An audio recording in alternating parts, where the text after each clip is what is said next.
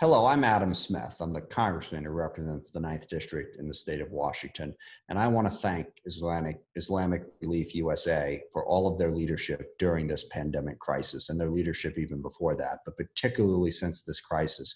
They have been instrumental in providing the relief and supplies to Muslims in poverty across this country that is so desperately needed during the time of the pandemic.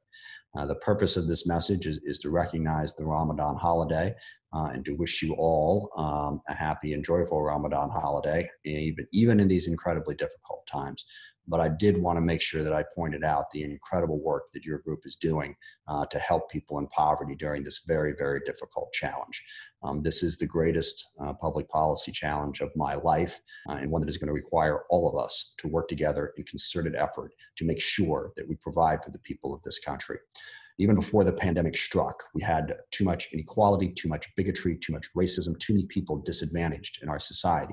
The pandemic is only going to exacerbate all of that. We have to double our efforts to try and make sure that we get help to the people in our community who most desperately need it, and to make sure that racism and bigotry don't rise up even further in light of this pandemic. We all have to work together as a community to recognize that diversity is our strength. It's what makes us different, that makes us stronger. We need to work together to try to confront the challenges that we all face. The pandemic does not strike everybody equally. There's no question about that.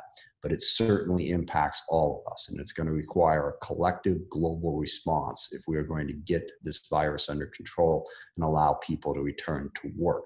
And definitely also want to pledge that we are working to do everything we can on the federal level to get relief and assistance to the people, to small businesses, to people in poverty, people who don't have incomes, who have lost their jobs.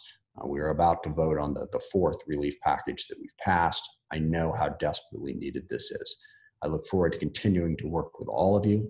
Lastly, I just want to say, please reach out to me or my office anytime. If there's anything we can do to help, do not hesitate to ask.